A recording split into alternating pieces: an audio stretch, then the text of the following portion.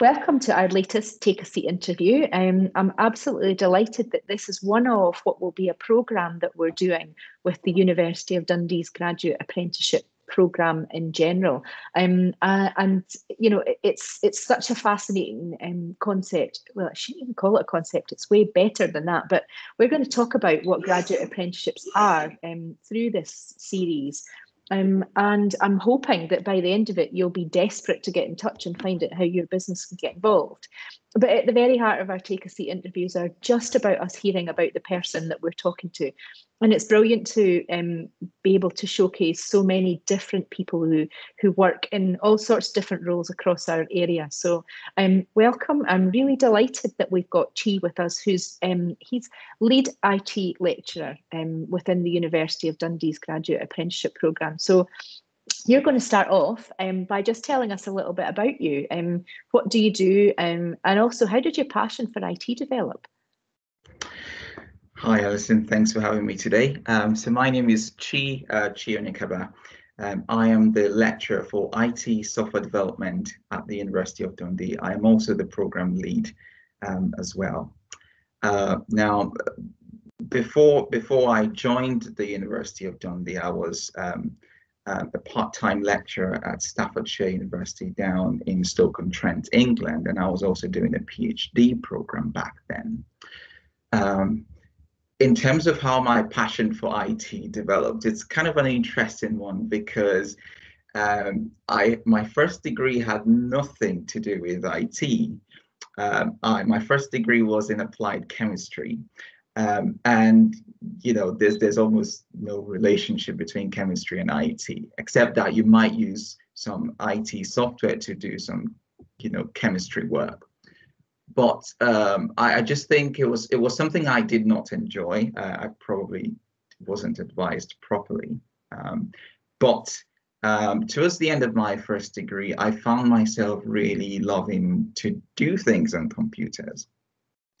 So one of the first things I learned to do was to build computers from, you know, components, by motherboards, CPUs, RAMs, hard disk drives, and, you know, casings and all sorts, and put the whole thing together and do some installation and watch it come to life. And I really enjoyed that. I was also doing things like overclocking CPU and doing all those fiddly things on the CPU. And I did enjoy all that stuff. So I thought maybe I should take it one step forward. I had someone talk about databases. I got interested in that. I took a database course. I learned to use Oracle database. And I really loved it. I loved it so much. I loved working with SQL and databases. And then I wanted to take it further because the database usually forms the back end of most applications. And I thought, you know, it might be interesting having to do something on a front end where you have to write an application and it talks to a database. Maybe not so much the front end, but maybe some kind of a middle tier thing. And then I was thinking about the language to use or to learn at the time. And then I went into Java and I learned to do Java, and things really just kicked off from there. And here I am, you know, leading the IT software development program in University of Dundee. Brilliant. I mean, we've got so many questions for you, and I'm so interested in that IT development side of things, because as a local place, you know, Dundee and Angus has got so much, there is so much passion for digital, and there are so many roles and jobs and so many companies, but actually we do sometimes hear of a bit of a disconnect between people wanting to go into digital as a career because they're not sure what that means. You know, it could be SEO and websites, and it could be Java and you know, some of the kind of app development you've talked about. So I'm hoping we're going to kind of circle back to that a little bit. But anyway, I am derailing myself from my questions, which is my usual style. But we're interested, we're talking to everybody and asking many of the same questions. And one that I always love the answer to is when I say, can you tell us what you like best about what you do? And is there a story to that? So what I like best about what I do is the fact that you can solve problems with IT. You know, you have a problem, you want to get things done more quickly, you want to get things done in a more efficient way, and you know, you're kind of like thinking about how to go about it. With IT, you can literally solve such kinds of problems, and there's a lot of problems that you can use IT to solve, and it's that problem solving aspect of IT that I really like best about what I do. Obviously, I'm involved in the teaching, and it's a really great feeling to teach people how to be able to use IT to solve all sorts of problems. I mean, we do solve problems within the University of Dundee as well with IT. So, for example, as you may know, that the graduate apprenticeship program is slightly run in a different way from the full-time program. And then at some point, we needed a system to, you know, to analyze and compute grades. And we used to do this manually because the main system wasn't quite configured to do that. And what we did was we just built one within our team. And it's that, and when we built that system, it took the time to compute grades from hours to literally seconds. And that's the kind of that's what I really like best about what I do. You can use IT to solve problems, and you teach people to use IT to solve problems as well. So it's really interesting. I do love that, because as a business owner, you know, strategy is what you're interested in, isn't it? And you can't, without the people to help you bring in these kind of digital transformations, then it can be very, very difficult to see where you can make such, you know, amazing changes and what difference it can make. So yeah, that's fabulous, isn't it? If the program that you're involved in then is encouraging that type of thinking inside businesses, and we're obviously going to come on to the way that the graduate apprentice program works.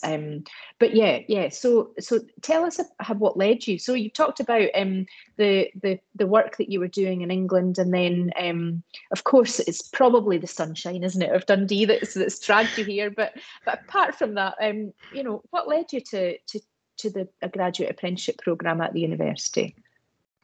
So one of the things about the way the graduate apprenticeship program runs is that you know, students come in a day, 1 day in a week, and then they go off to work. And in many cases, what they learn at uni, they can put into practice at work. So it's the idea of being able to link theory with practice almost real time. I think that really got me interested in the program. If you think about a standard full-time student, they would, you know, learn for 4 years and then go off to work, and then that's only when they can really start to put things into practice. You know, not considering maybe small assignments and stuff. But with the GA program, you can almost immediately start to put the things you learn into practice and start to really create that relationship between theory and practice, and that's so fundamental.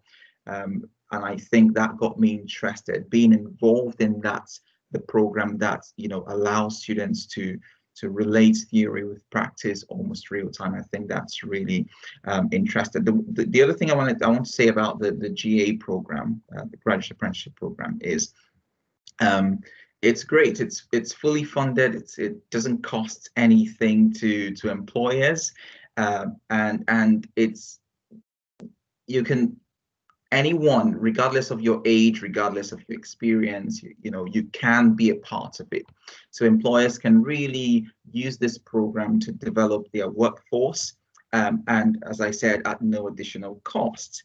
The other thing you can do as an employer is you can bring in new staff, and as I said, you know, they come into uni, they start to learn, and they can almost immediately start to make an impact at work, because what they're learning, they can start to relate with practice and start to really put these things into practice.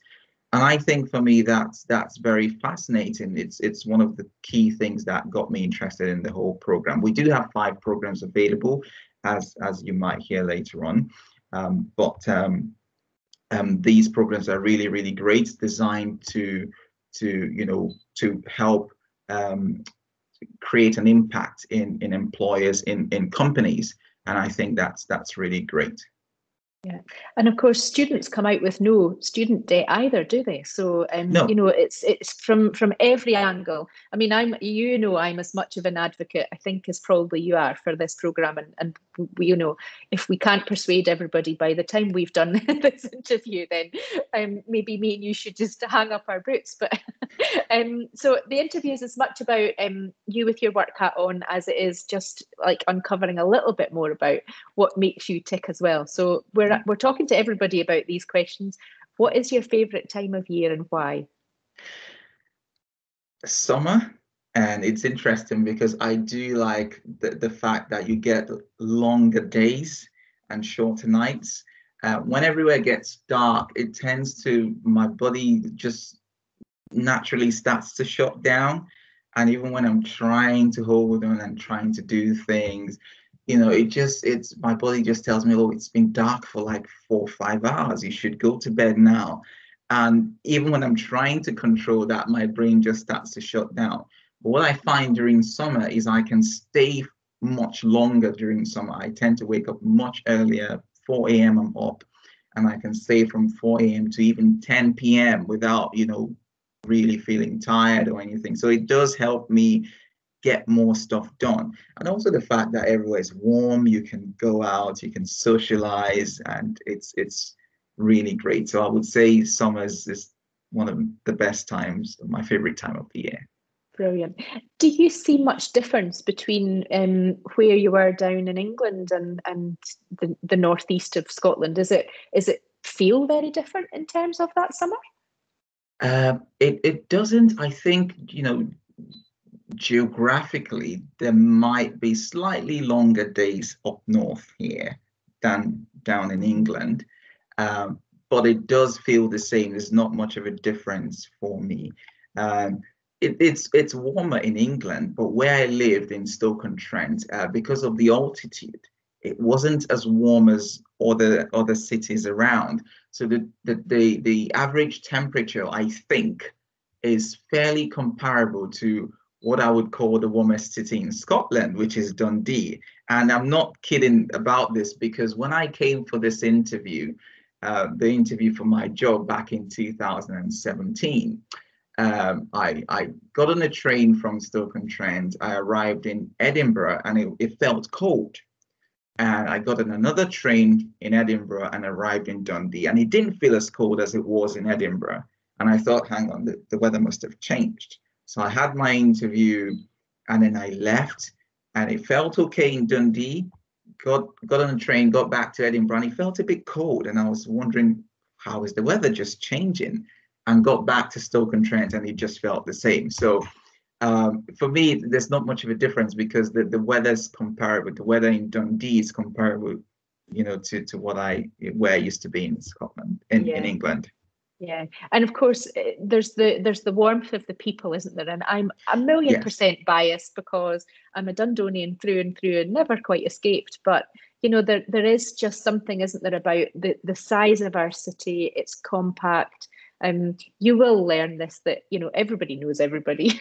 You can't really get away from people that but actually it's just a really friendly city. And I think this is not it's not a tourism video, but there's just something about the outlook of the city onto the water, and obviously the university's a part of that kind of cultural quarter. There's just we've just got a really big, lovely sky and a beautiful river to be by, don't we? So, yeah. We have been in lockdown again in these first few months of the year.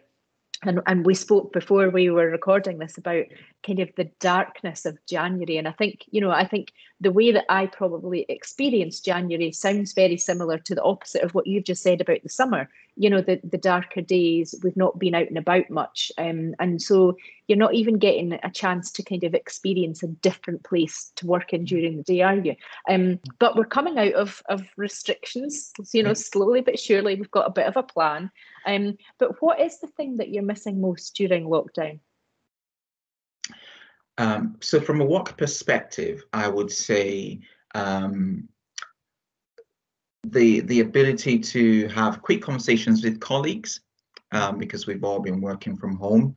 And, sometimes it's easier to, ask questions or to provide explanations or answers to colleagues when you're physically in the same office, compared to having to write up an email or try and arrange a Teams meeting. And I feel, you can get things done a little bit faster if you're in the same building with the people that you work with. Also, being able to interact with students kind of like in close proximity, and provide help, assistance in lab settings that we used to use before the lockdown. I think that's something I miss, because I think it's a bit more effective than having to do things over video. Outside of work, I miss seeing friends and family. I haven't been to any friend's house since the lockdown, and it just feels like it's such a long time. I do have friends around, friends in Glasgow. I want to go out and meet friends. As you probably can guess, I have a family in England. We do love staying in Scotland, so we are committed here, and my wife doesn't want to leave. But we have family in England, and we used to visit them at least once a year, but we've not been able to do that. In fact, in some cases, twice a year we will drive down to England, but we've not been able to do that. So I think these are the things I'm missing about the restriction. I really look forward to the restrictions coming to an end, obviously in a safe way. Yeah, yeah.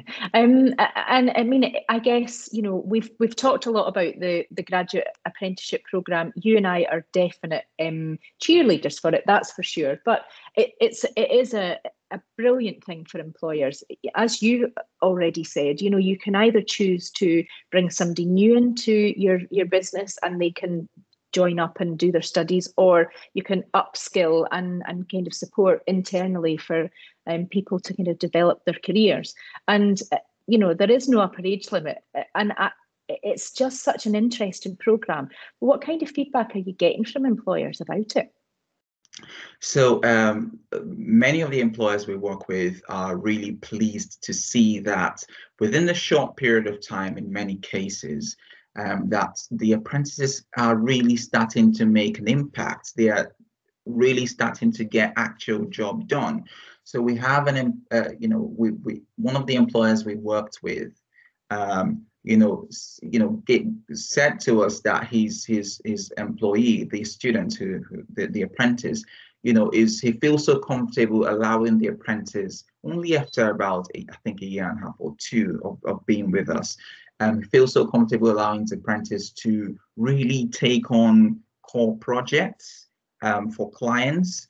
And he was so pleased to say that the apprentice is doing such a fantastic work, and they're really, really happy about it. So I think the key feedback that we get is that within a very short period of time, employers are finding that the apprentices are able to make an impact of the same level, or in some cases even much better than a full-time a graduate employee, like someone who's been to uni for 4 years and has come out and is already starting their world of work. So it's that impact happening within a short period of time that that's really coming back to us as feedback from employers. I think it's really great to hear that.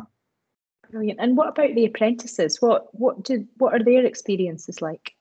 So the apprentices love it. They love the fact that they're building their career right from the go, without having to wait till they graduate. They love the fact that they can contribute to work in a meaningful way and in an impactful way very, very early in their career. They love the fact that they can learn and immediately relate that to practice in the industry.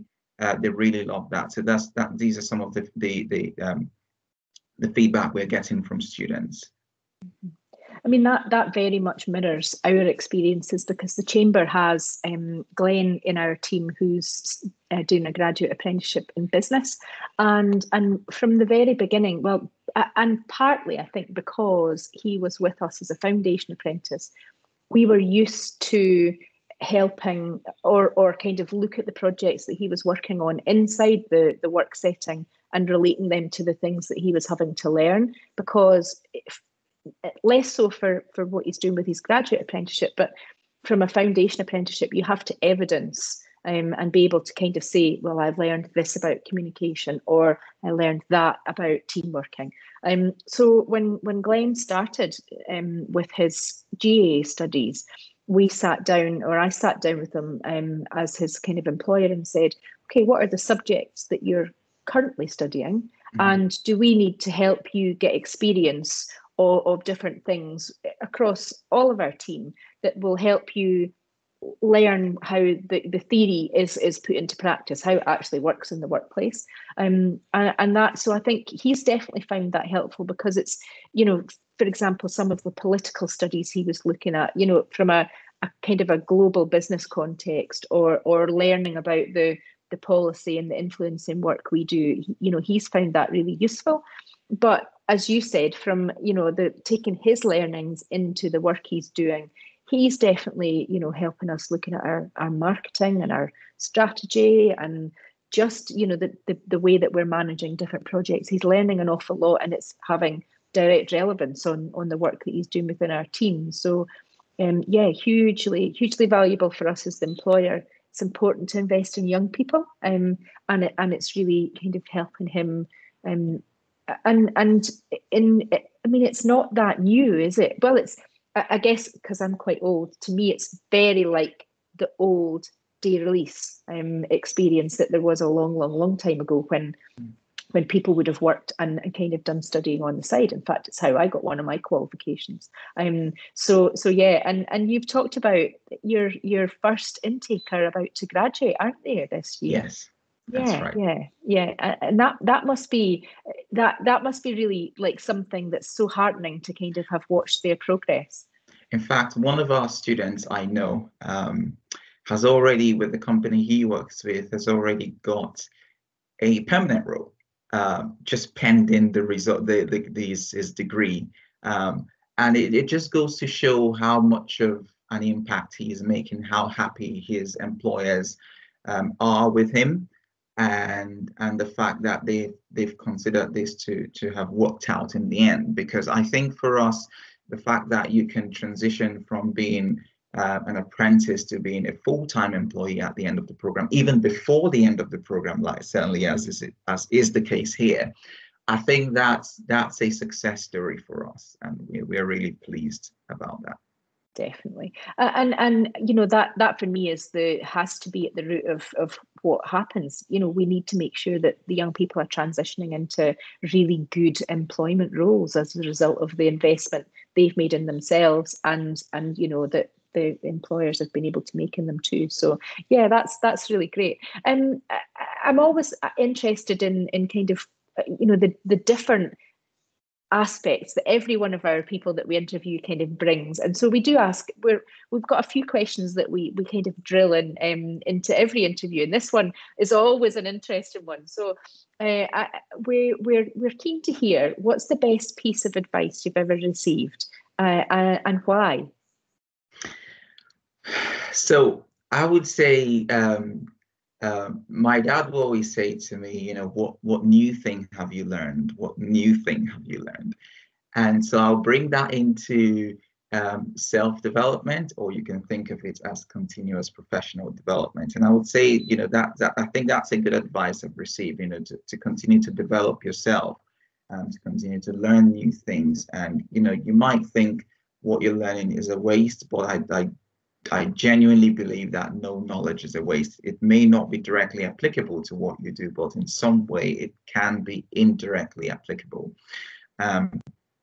So that would be one of my best piece of advice, because it's something that would continue to build you up as an individual, continue to upskill you, and to prepare you for all the difficulties that life would throw at you, both at work and in your progression, in your career, and in all aspects of life. Yeah, that's brilliant. And of course, that, yeah, it's making me smile, because one of my favourite sayings is "every day is a school day," and it's not always, it can sometimes be a bit of a pessimistic dig, because actually it just sometimes highlights that you didn't really know that thing and you've just learned it. But it's also, it's the on purpose nature of that, isn't it? Being aware that you've learned something new, and that's it's absolutely really important, isn't it, to we've got a member of the chamber that talks about growth mindset versus fixed mindset, and to me, that's inextricably linked to looking to continue to grow, to be keen to learn, and then put that into practice, whether it's about a personal skill, and that's about your personal journey, or whether you're kind of doing it from a work-based point of view. Yet I would be, I'm behind you all the way in just encouraging people to continue to learn as much as possible, because it improves your bankability as much as anything, and it keeps things fresh. So yeah, we've talked a bit about lockdown and restrictions, and kind of what. So I'm not going to.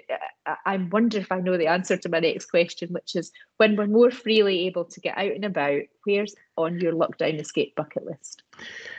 So I want to see family. I will, when I can, I will be traveling to England to see family once we can. But beyond that, we were planning to go to the Scottish Highlands last year, my family here. But before we were able to put anything concrete in place, the lockdown happened in March. We were planning that for July last year.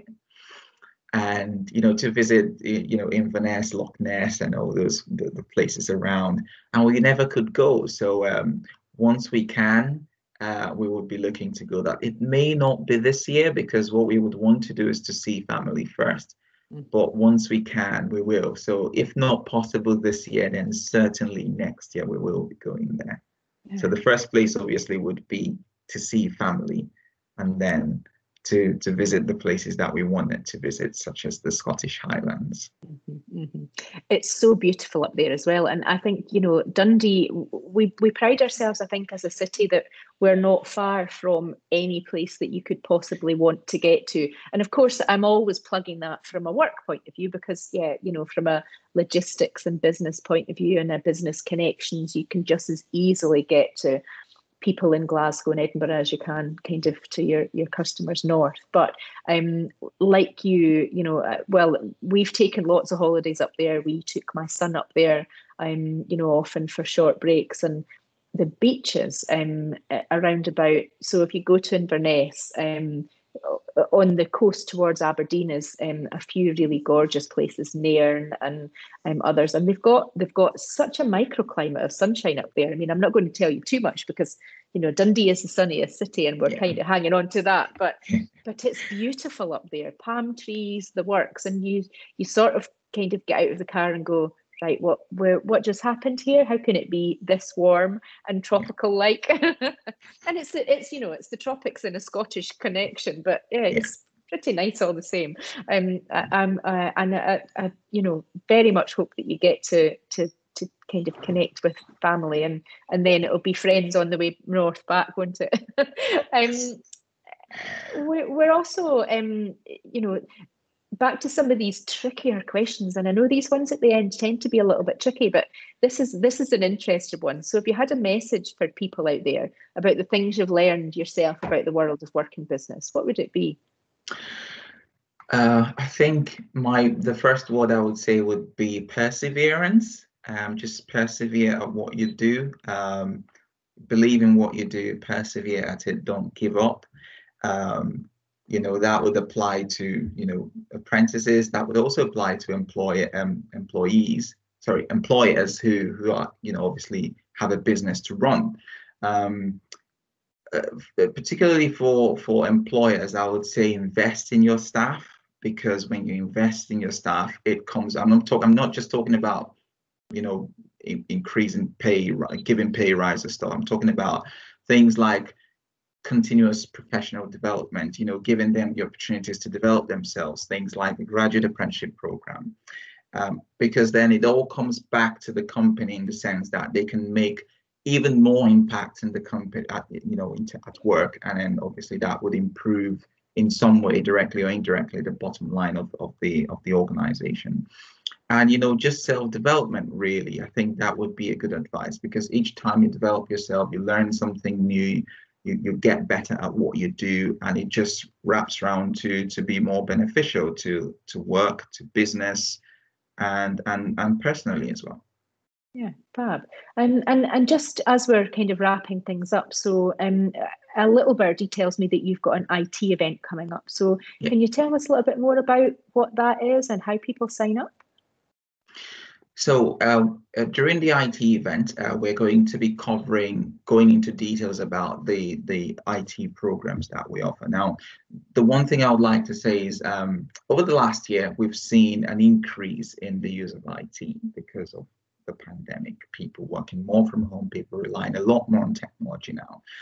And I think now's the time more than ever that people really need to start to embrace IT at their workforce or at their workplace, and start to really train their employees to be able to do IT, and also to be able to use IT to solve problems. And I think now would be the time to learn about these kinds of programs that we offer, the IT management, the IT software development. So during that event, we'll be going into details about the program, how it's organized, what you can expect from the program. And you not only hear from me, you're going to hear from other people involved. So for example, you'll be hearing from the Industrial Liaison Officer, Wayne Paul. You also hear from other lecturers on the program. And beyond that, we're going to have some employees, so some apprentices and some employers as well, who are going to talk about their experience using the program or being a part of the program. So you're going to hear firsthand from the people who are already in the program. And anyone who wants to join can easily register for it by searching Graduate Apprenticeship Events Dundee. There is a link. It's www.dundee.ac.uk/graduate apprenticeships, graduate-apprenticeships/events. And that's where you can sign up for the program. So I would encourage anyone who's watching this video to attend, because we're going to go into all the details about the program. You hear from other people involved, including staff who are teaching on the program, such as myself. You hear from the Industrial Liaison Officer, Wayne Paul. You would hear from other employers who are who've got employees on the program, and you will hear from apprentices as well. So that's what we are going to be offering. So by all means, attend the program, and we will take questions as well. So you may, following on from this video, you might have questions. We will be taking your questions at the event as well. So I would encourage anyone watching this to attend.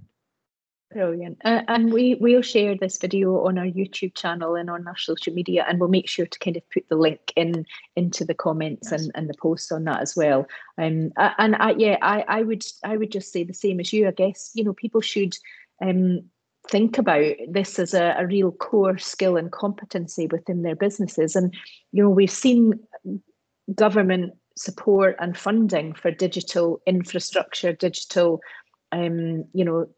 investments in businesses, and sometimes a business will kind of jump on some funding without there being a strategy behind it or a real champion to kind of drive it through their business and make sure that it's having the right impact, and that businesses are embracing IT in the right ways internally. So yeah, it's absolutely the right time to think about getting somebody inside the business and investing in them, but not just that, but making sure that they're coming to you to get these cutting edge skills and kind of theory that would really transform businesses. So yeah, there is absolutely no reason not to, and certainly not to come along to the event and just listen to those real life experiences of how people have found it. So yeah, thank you so much for your time today. Really Thank look you. forward to that event that you've got, and look forward to kind of supporting the programme as much as we possibly can.